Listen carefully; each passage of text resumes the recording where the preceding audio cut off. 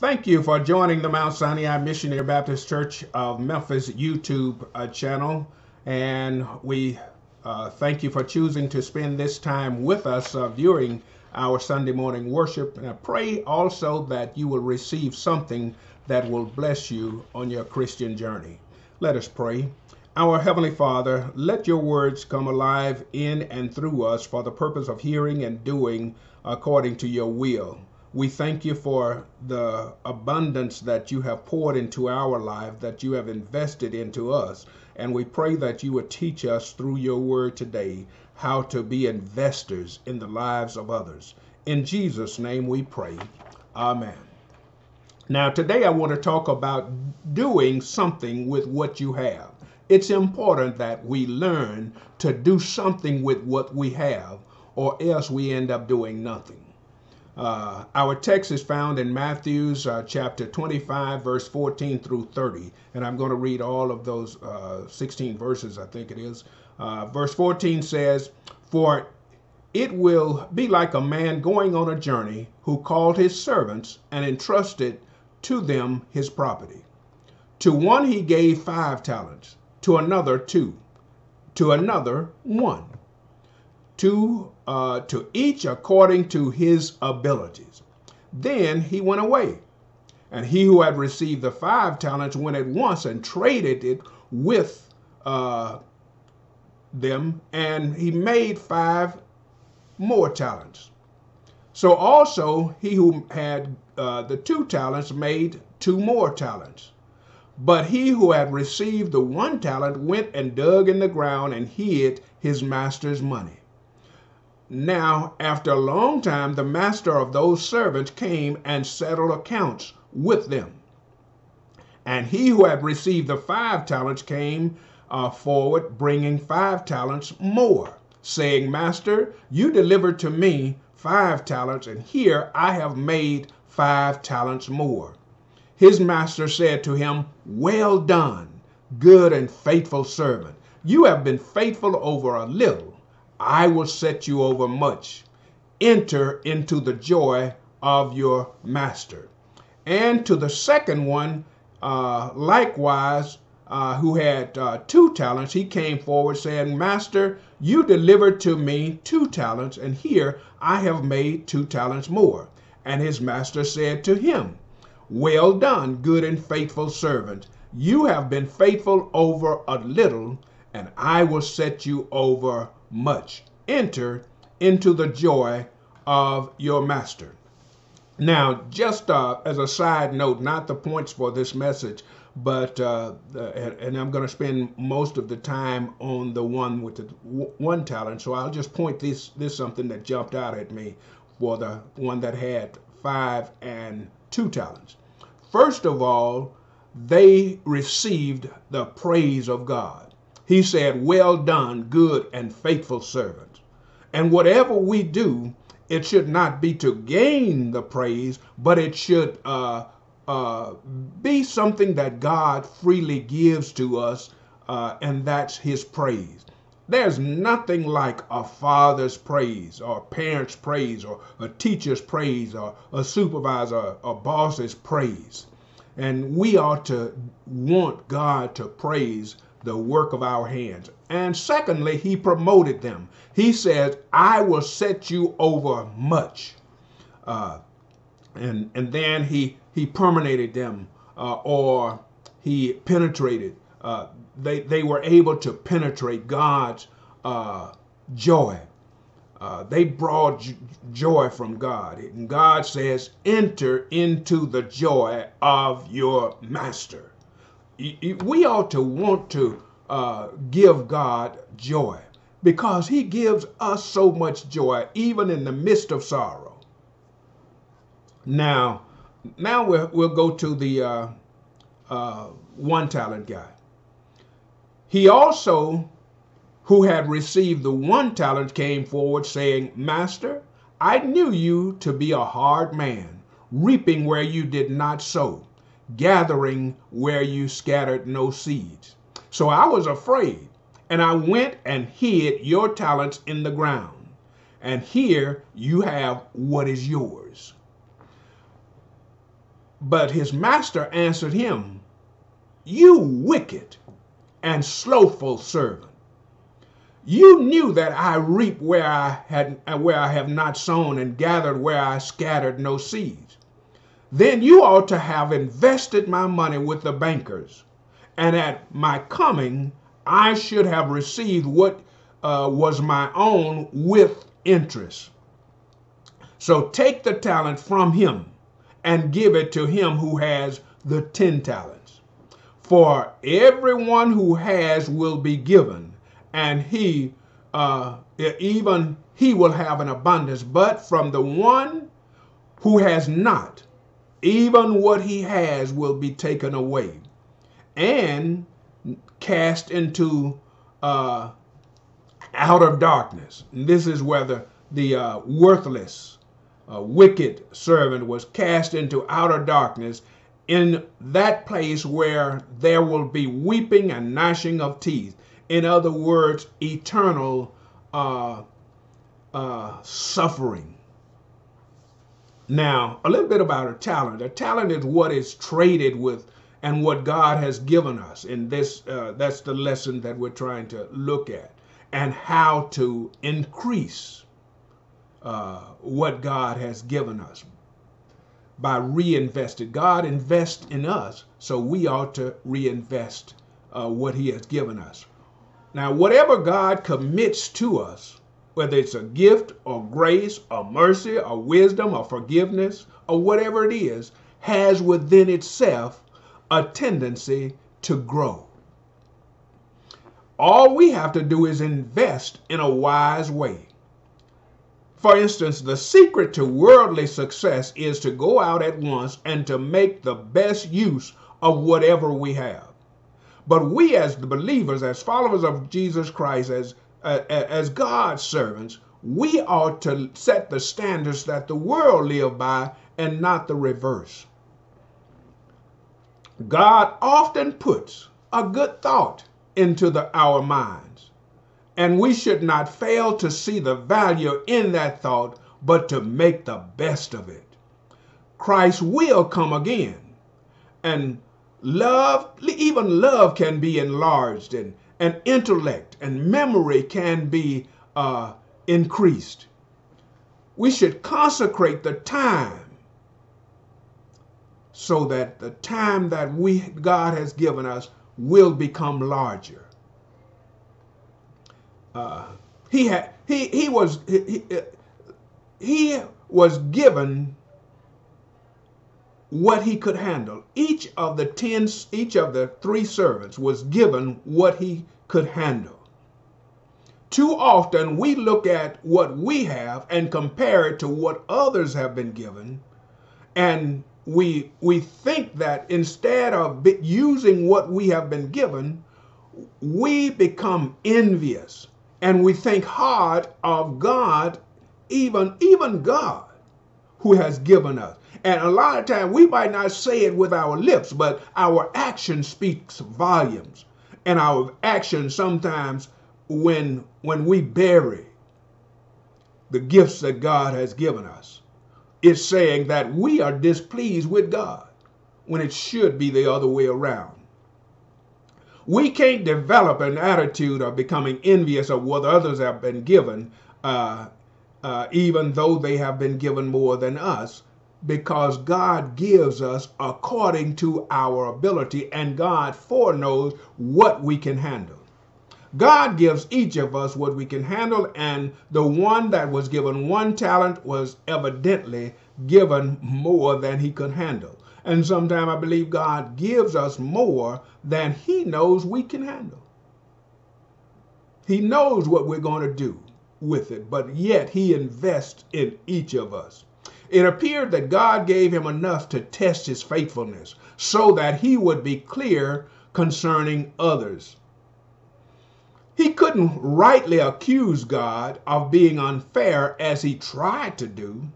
God had already given him what he had, and God didn't have to give him anything. There are times when God gives us more than we deserve. Well, all the time God gives us more than we deserve. And at times the one that invests wisely will receive what was given to the unwise investors. There are times when we might observe God giving a lot to those, and we would consider it an enormous waste to give it to them.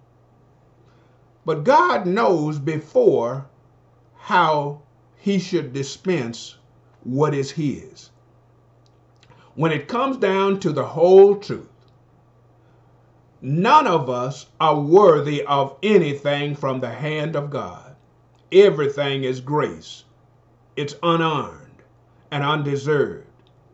And that takes away our right to brag about ourselves in any way or for any reason. God also wants us to realize that he who had received the 1 talent came forward saying, "Master, I knew you to be a hard man, reaping where you did not sow and gathering where you had not scattered seeds. So I was afraid, and I went and hid your talents in the ground where you have what you have." What was yours now? But his master answered him and said, "You wicked and slothful servant." Right there, 3 words in that one sentence are very important. You wicked and slothful servant. He says, you knew. So that means he knew something about God, but he accused God of being unjust to him, unfair to him. He said, since you knew that I had was reaping where I had not sown and gathered where I had gathered nothing, had scattered no seeds, then you ought to have invested my money with the banker. You ought to did something. And at the time when I would come, I would receive what was my own with interest. And then, so take the talent from him and give to him who has the 10 talents. For everyone who has will be given more, and to the one that has an abundance. But from the one who has not, even that will be taken away, and he will be cast into outer darkness, where there will be weeping and gnashing of teeth. Now, the first thing about this wicked and slothful servant, he accused God wrongfully. He went on to say that he had also, so the one that had received the 1 talent came forward saying, "Master, I knew you to be a hard man, reaping where you did not sow and gathering where you had scattered no seeds."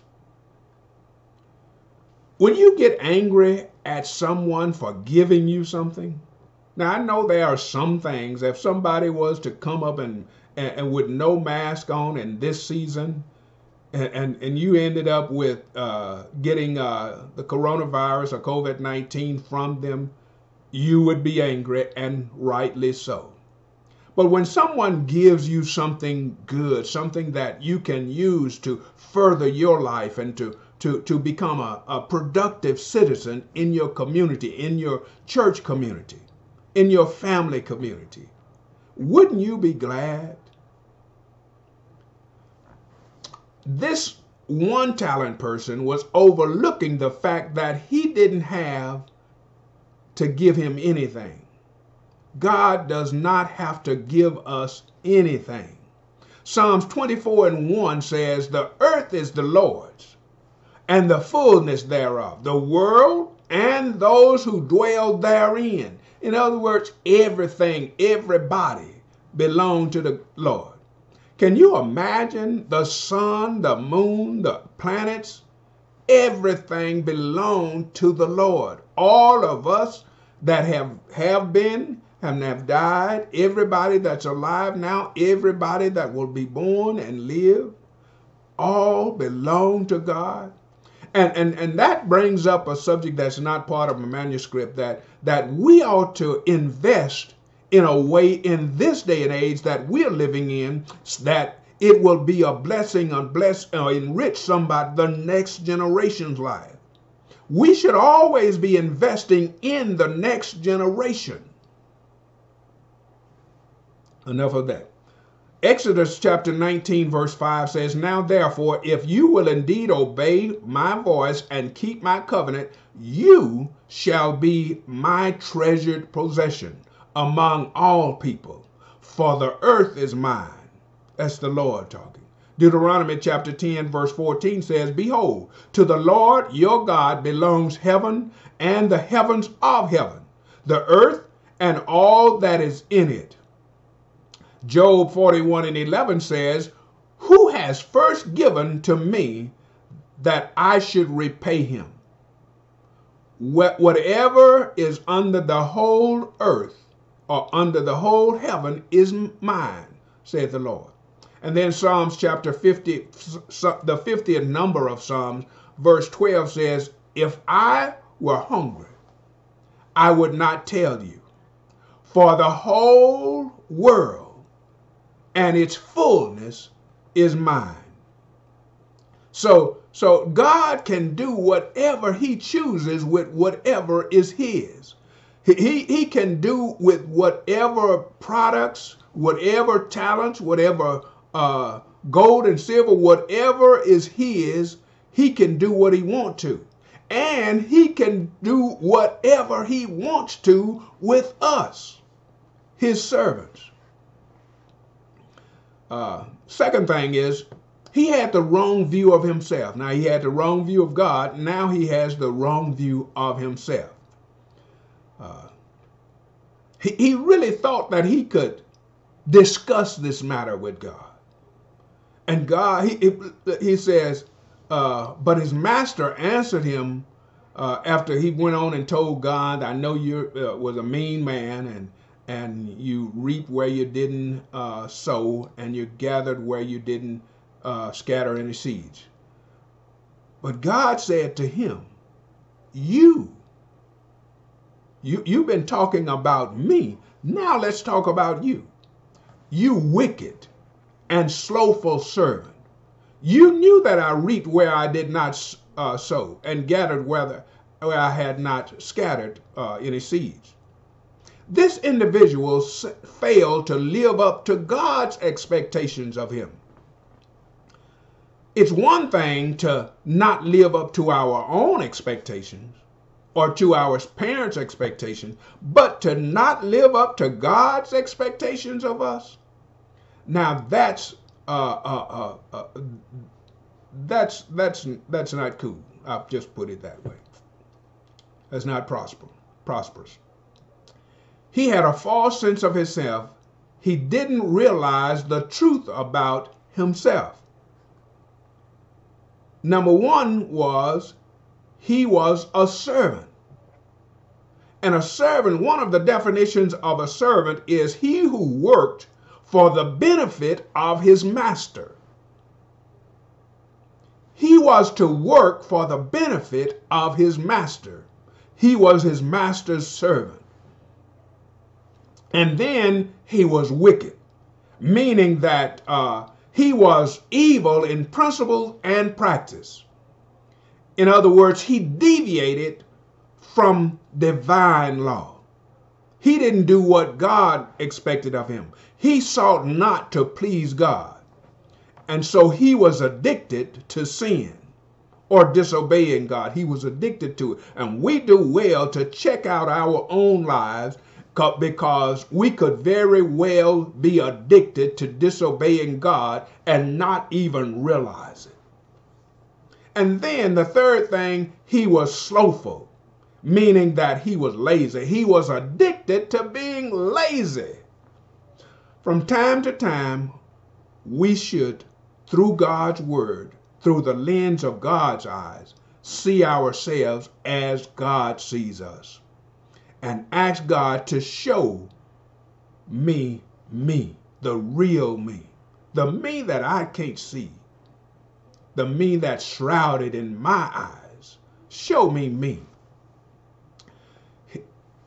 His punishment was severe. For everyone who has, more will be given, and he will have an abundance. But from the one who has nothing, even what he has will be taken away. Or he who has little, what he has will be taken away. And then he will be cast, this worthless servant will be cast into outer darkness. In that place, there will be weeping and gnashing of teeth. It's always cost more to do wrong than it does to do right. A typical example, it takes more muscles to frown than it does to smile. The important thing that we learn, and this is a biblical example of someone that invested wrong or took pride in what God had given him. King Hezekiah, for instance, what do we do when we've invested well and it seems that something drastic is about to happen to us? King Hezekiah was visited by the prophet Isaiah, and just so happened Hezekiah had invested well. The prophet Isaiah showed up at King Hezekiah's palace and said, "Get your house in order, for you shall surely die." And this is what King Hezekiah did. In 2 Kings chapter 20, verse 3, it says, "Now, O Lord, please remember how I have walked before you in faithfulness and with a whole heart, and have done what is good in your sight." We ought to want to give God something good to remember us by, something that we've done, the way we have invested wisely.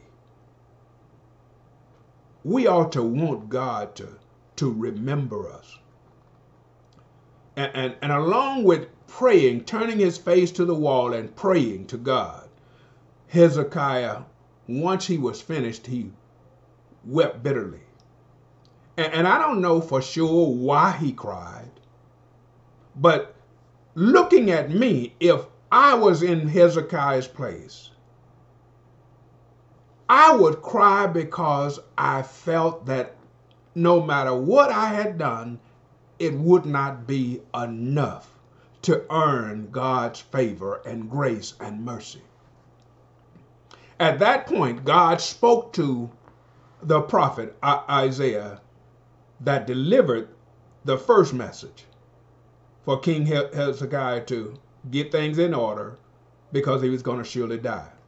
God instructed Isaiah to go back and tell Hezekiah that he had heard his prayer. 2 Kings chapter 20 verse 6 says, "I will add 15 years to your life, and I will deliver you and this city out of the hands of the king of Assyria, and I will defend this city for my own sake and for my servant David's sake." God extended Hezekiah's life by adding 15 more years and delivering him and the city from the hands of the Assyrians.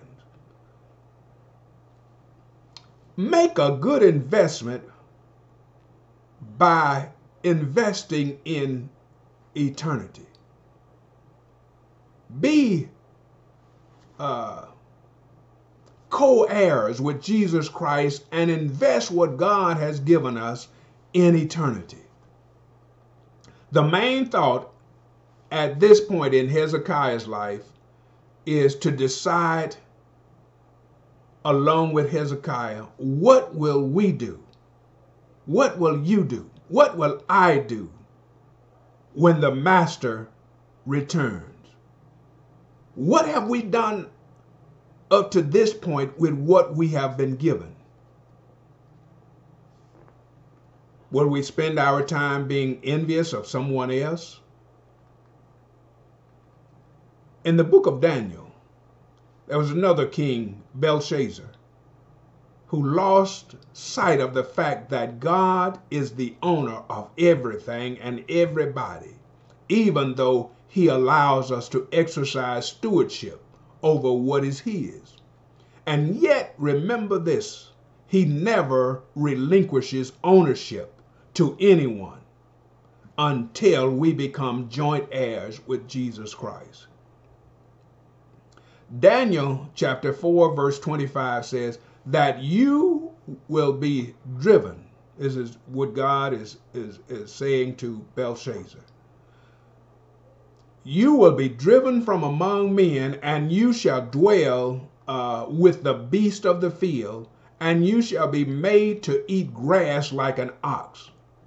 And you shall be wet with the dew of heaven, and 7 periods of time will pass over you till you know that the Most High rules the kingdom of men and gives it to whom he will. Be careful how you take credit for what God has blessed you with. We should never forget that God gives us as much as we can handle. If we manage what he puts into our hands to invest, we do well. He will increase that. And if we don't invest well, he will take what he has put into our hands and gives it to someone who does. And he only gives us according to our ability. Jesus gave his life for us to live an abundant life. And what will we do to increase what he has invested into us? Will we increase it? Will we invest it wisely? Will we invest what Jesus has given to us into others? Will you do something with what you have? Jesus laid down his life one Friday, but early Sunday morning, he rose with all power in heaven and in earth in his hand. And his investment into us is an investment into our eternity. Well done, good and faithful servant. You have been faithful over a little. I will set you over much. Enter into the joy of your master. One day, I want to hear God say to me, Henry, well done, good and faithful servant. You have been faithful over a little. I will set you over much. Enter into the joy of your master. I wish I could share with you what God was speaking to me as I was saying those words to you.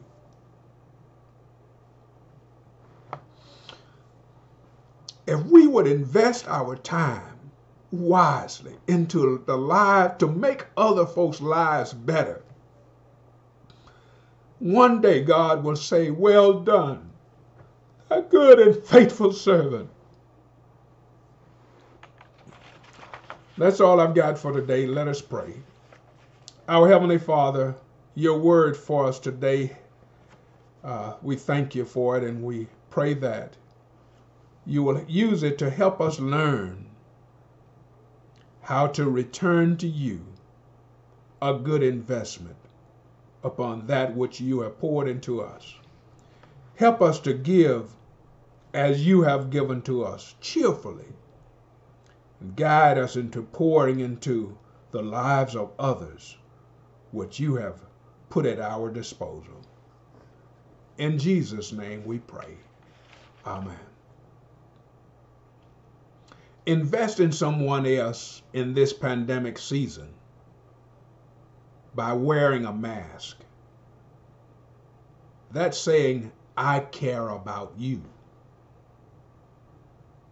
And I care about me. And practice social distancing. They got the markers in stores, but few people are using it. Practice social distancing. There are many ways. There are more ways that we can practice social distancing than not practicing. And then wash your hands often. And then be patient and watch. God will keep his promise. This too shall pass. Take care. We'll see you farther on up the road. Bye-bye.